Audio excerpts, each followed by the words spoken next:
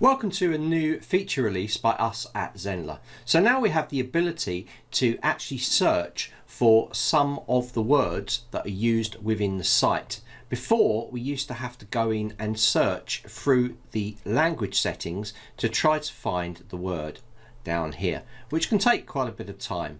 So these are default settings that we've set up that we allow you to change. So for instance, if I want to change all courses to membership, I can copy this, go into our language settings, which is under Site Language, and I can just put in Find a String, all courses, and hit the search button, and then it's going to give us our default and our current, and I can change the current to membership and click Save.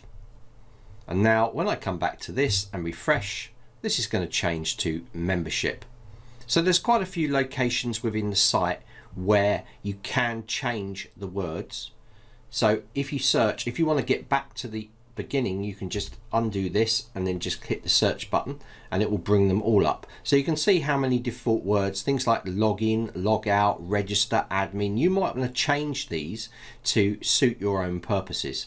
So you can do that now and you can quickly find them. So you can look in the site, find the word, and you can quickly go in here, paste it in there, search for it, change it, update, and it's done. So it's a little feature, but it can take a bit of time to find where those things are. So we've made your life a little bit easier by adding search inside the language settings inside of Zenler.